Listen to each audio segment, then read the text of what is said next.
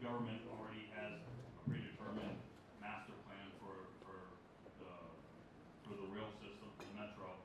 The line 3 is going from Panama City to an area called Hardeep, which is just outside of Panama City proper itself, over the Bridge of the Americas, which crosses it now into a very populated area where a lot of people commute into the city every day to go to work. An array of private different companies can come. You know, they have access to the plans and all of the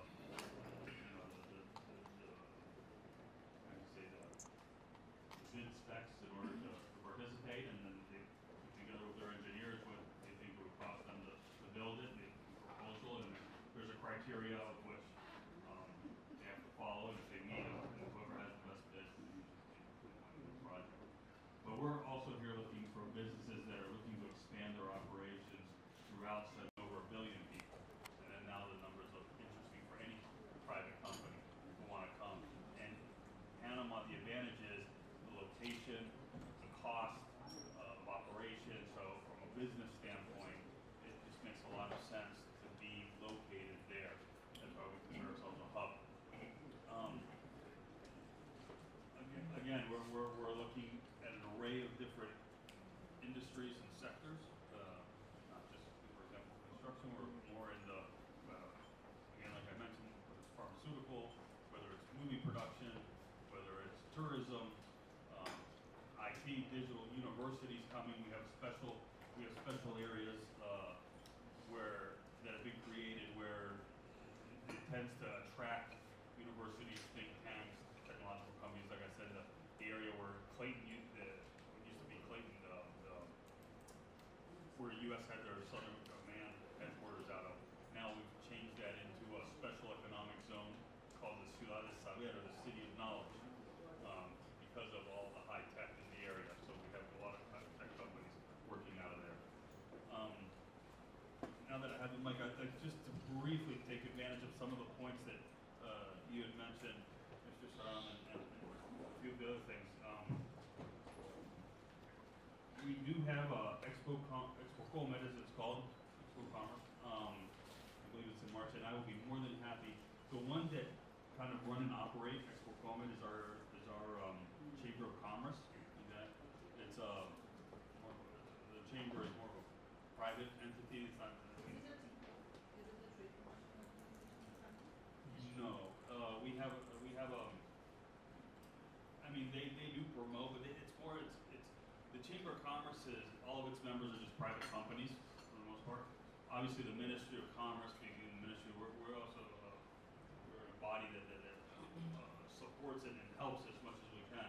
But it's mainly its members and its governing body are all from the private sector, and it's elected amongst its members. And it's run as a very different. So it's not like virtually or.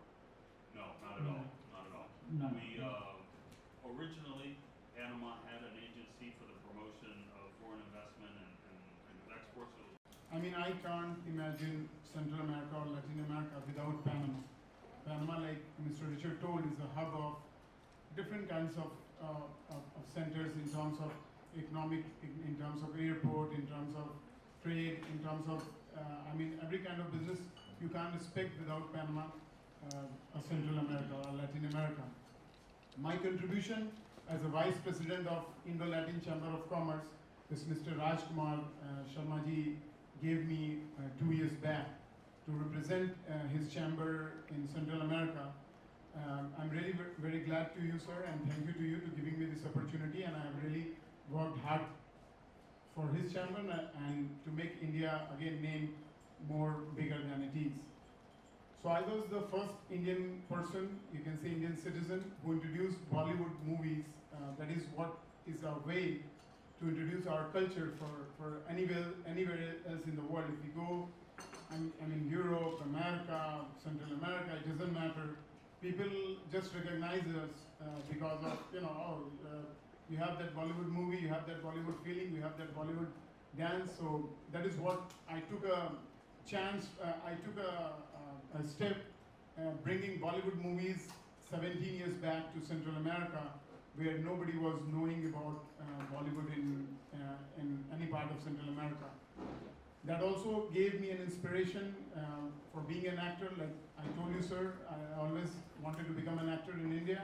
I couldn't, I couldn't succeed here. I did my third movie. It was a huge effort. You can say, I mean, we can have a whole day of discussion for me to bring in a Bollywood team and to make first Indo-Latin American movie where we use the expertise of our Bollywood people, we use the expertise of Panama crew, Colombia crew, Costa Rica crew, and we put them all in one table, like 70 people, and we worked for a movie which was nominated for more than 46 festivals, and we won more than 17 awards. So that was one of the most seen movie of, you can say, of Latin America and Central America in 2018. That gave me an inspiration that, what I dreamed, I mean, always you have to pursue your dream and God always gives you a way. So most of the, if you see the laptops in India, it was introduced as a breakthrough technology by BMS as a breakthrough technology in mobile computer. You see the search engine, the whole world uses, it was my idea, not Bill Gates. And even IoT, I'm the first person on the planet to talk of IoT. And even before other countries had come into that. That is the Internet of Things. So my question would be that, in fact, now we are into a number of other technologies also in technology consultants across various engineering and various technologies and the gamut of automation. Suppose if we want to open an office in Panama, then how would we go about for single window clearances, like the registrations and all?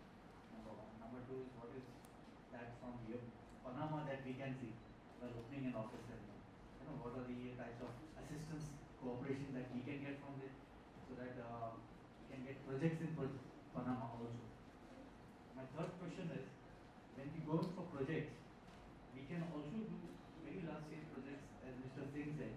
We can also provide you government finances from third party governments, and we can execute very large infrastructure as well as technological projects. So, be it anything in technology or any engineering, we'll be able to execute.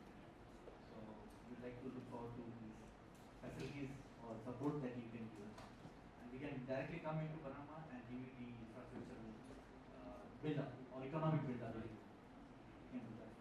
Thank you. Almost around 5 to 7% per annum. We are looking at combining our reinsurance business in your country, sir. So I would be very happy if we could get some people who would be interested in joining with us for reinsurance. Thank you. Areas, for example, one of the main things we export is coffee from a region called Boquete, and that's actually world renowned. I believe just recently, a few months ago, Panama won the star for the highest or the most costly pound of coffee ever sold. It was over $1,000 some odd for a pound of coffee, the geisha coffee.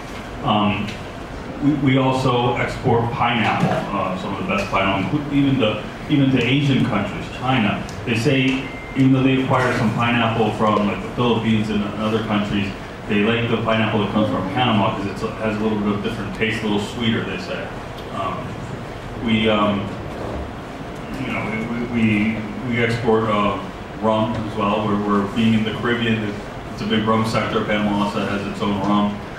So things of that nature that we do export, and we are trying to increase incentives for our exporters, for our local producers. But at the same time, we're also very interested in finding companies, firms that have new technologies that can help increase the production and make our farmers more efficient. And not only will it increase the production, but also the quality of the produce that it's producing. We can do that. Yeah. So that's something that we are very interested in, and part of the reasons why we're sitting here today to see what type of things what companies would be interested in coming to Panama and exploring from a business aspect the possibilities.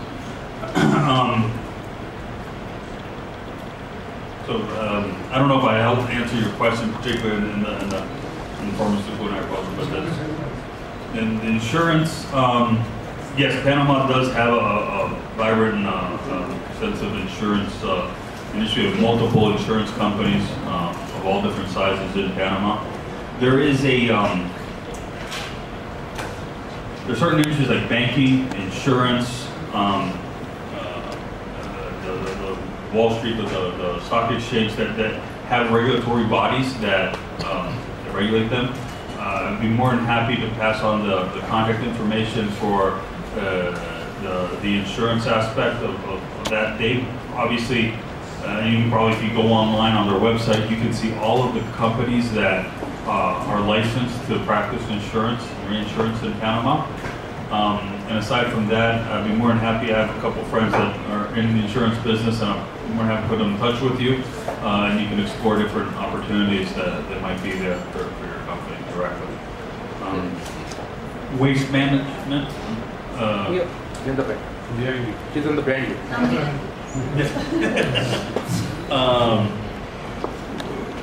Waste management is a topic that is always kind of a hot topic because it influences the well-being and health of the country and whatnot.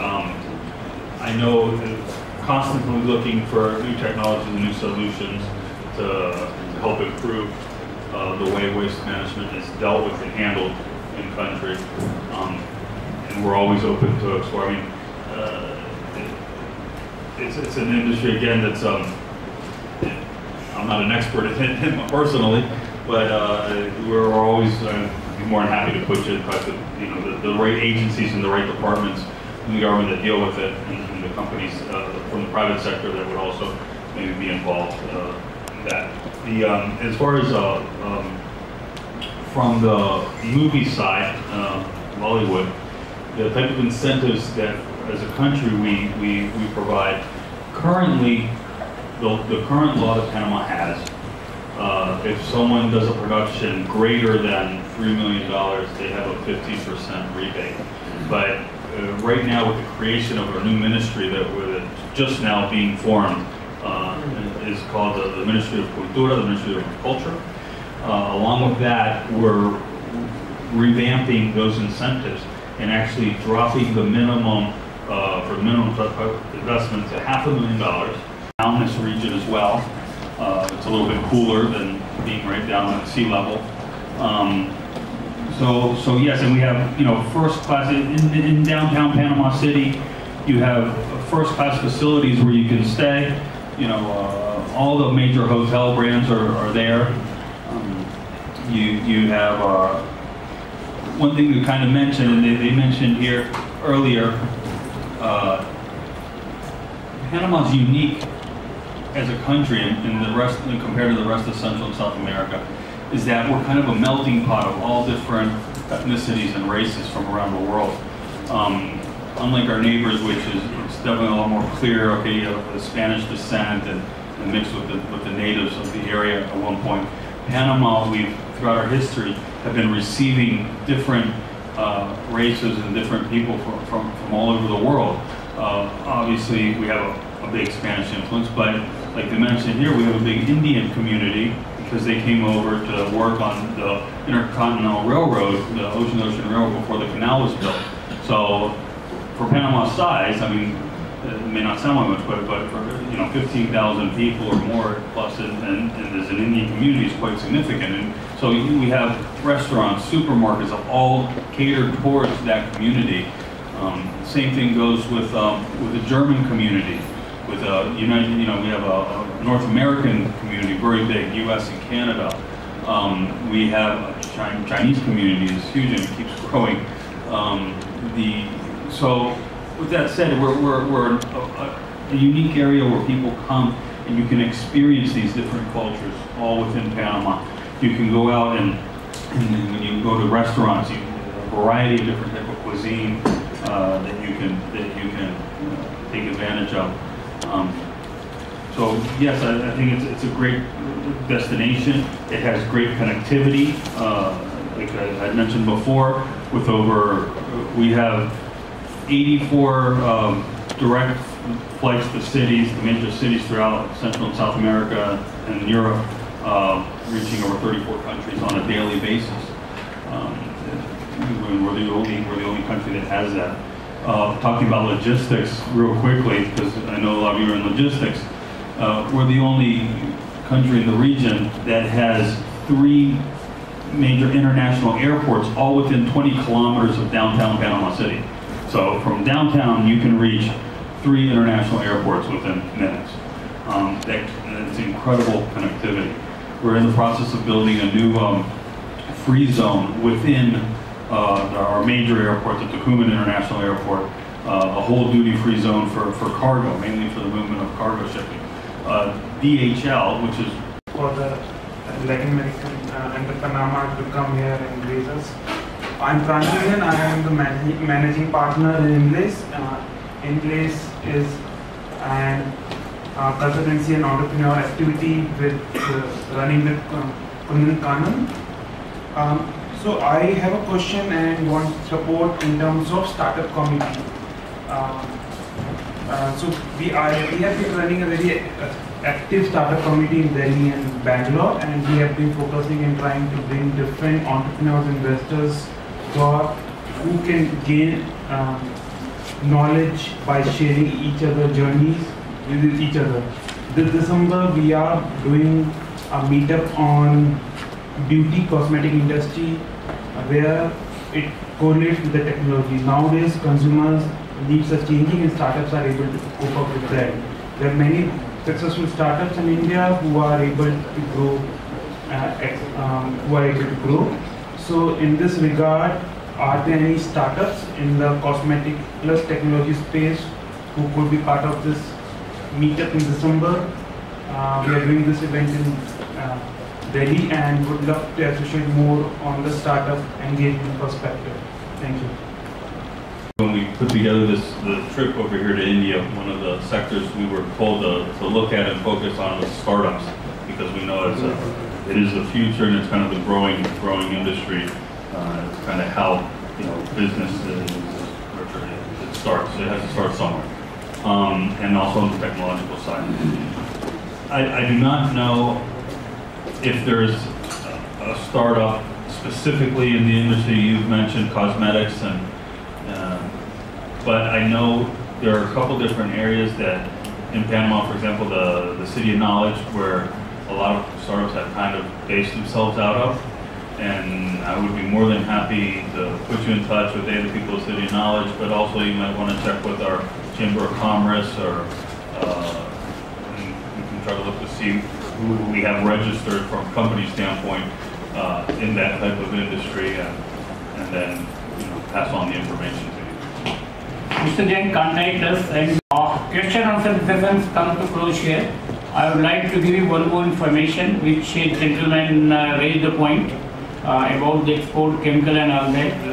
Let the trade know India export to Panama and Latin America automobiles and all the initiatives between the two countries.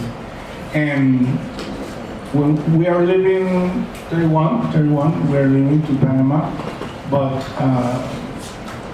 first day that I arrived to my work, November the 1st, I will be working very hard from my side to answer all your questions and share it with Mr. Richard all the possibilities that we have to do a good relation with you. Thank you very much. A bilateral relationship between India and Panama. Would you like to share something? Mr. Prabhakar, thank you, sir. Such a good initiative you have also taken. Can you share something? First, Mr. Raj, and then sir. Thank you very much. Thanks for media people to be here. And I also thanks for the delegation who has come from the Panama, as well as our vice president, Mr. Prabhakar Sharan, who is a great success hero over there. I would like to say that Indo-Latin American Chamber of Commerce is here to promote the trade and investment relations, social and cultural relations between India, Panama and Latin America, and not only this thing, social and cultural activities. We are promoting the Silence. Continue, sir. Continue, sir. We are promoting the trade and investment relation activities by bringing the delegation from there and carrying the delegation from India. We will continue, and we as ILSCC assured to the Panama delegation that we will do a good business between India and Panama. Thank you. Sir, would you like to share something, sir? Exactly. Like I told in my speech right now, that being an Indian is a responsibility, and I took that when I went outside. Then I understand that what being an Indian means to us. I mean, I worked there more than 18 years in different sector, in education, movies. I created name of our country on a very high level by doing first Indo-Latin American movie, and I'm the first Indian Spanish actor, and I was awarded by one of the most prestigious festival in the States in New York. So what can I say you is that coming Panama to India is like a